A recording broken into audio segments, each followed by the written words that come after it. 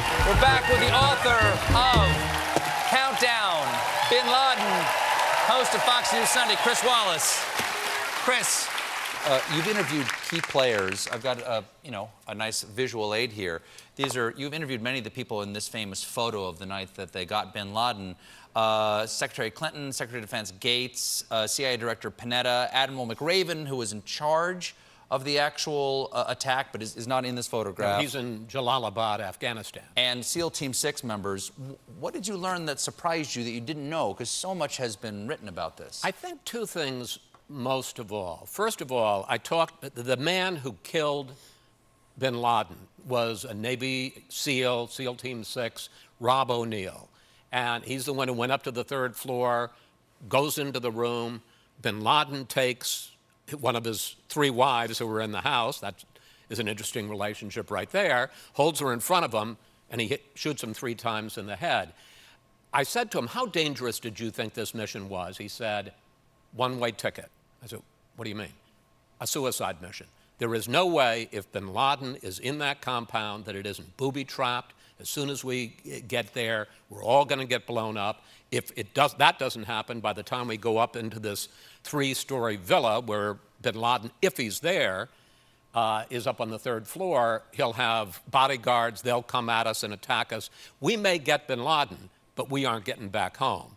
That was the one thing. The second thing is that when Obama makes the decision on Friday, April 29th, it is no more than a 50-50 proposition that Bin Laden is even there. Well, that was 10 years ago. Right. Okay, so that's 2011, right. In the spring of 2011. It's 10 years before the Trump administration makes the agreement with the Taliban, and then the Biden administration follows up on that and pulls us out of Afghanistan.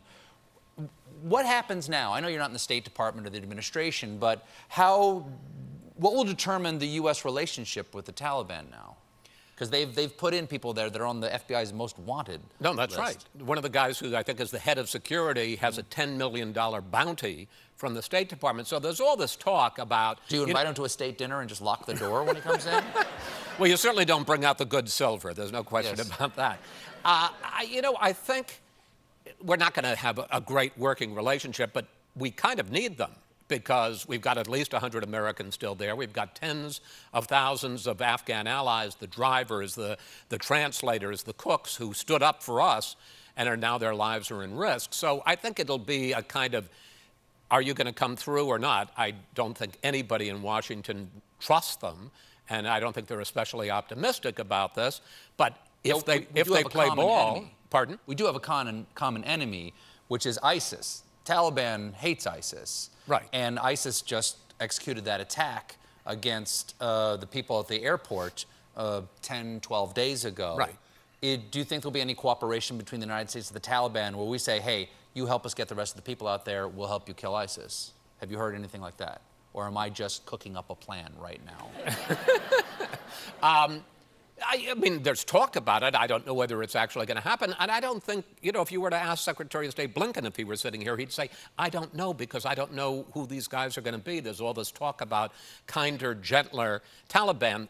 We have frozen billions of dollars in their assets. So we need them to get the Americans out. We certainly want them to help us fight terrorism. They would like money from us. Whether, in a rational world, you can make a deal. Mm-hmm. This is the Taliban.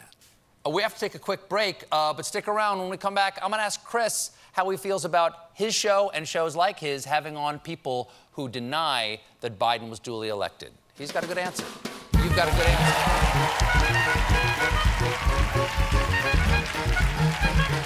answer.